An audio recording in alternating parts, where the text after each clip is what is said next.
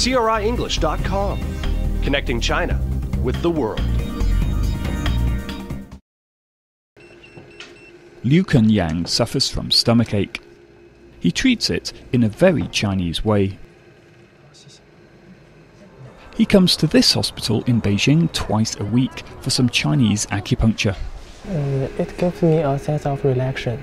My studies overburden work, so this is a good way to release the pressure from my work and study. The Chinese have been using acupuncture for around 2,000 years. It's believed to help realign the flow of a person's energy or qi. Yang Tao is an associate professor at Guang'an Men Hospital. She studied acupuncture for 5 years. Acupuncture works by stimulating sensitive places on the body called acupuncture points. Ancient people discovered that this can help fight illness. The technique can also be used to regulate the body's organs. So far, science has been unable to explain how acupuncture works. But this could be changing thanks to research here at Georgetown University in Washington, D.C.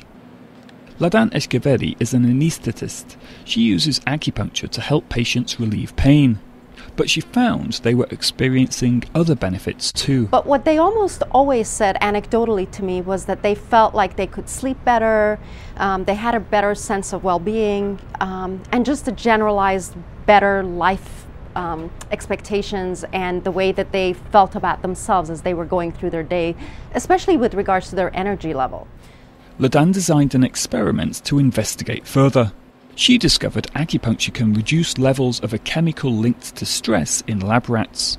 The significance is that now we actually have some scientific data, at least, whereas before we really didn't have any, that we can now use to say, okay, this may be we may be able to translate this to the human model, where we can say, okay, maybe this is the pathway by which acupuncture can exert its effect when you think about someone who has chronic stress. Despite her findings, Ladan says many Western scientists remain skeptical of alternative medicine. I mean, I have to be honest. There were some people who truthfully just don't believe in Eastern medicine, don't think that there's necessarily any scientific merit to using Eastern medicine.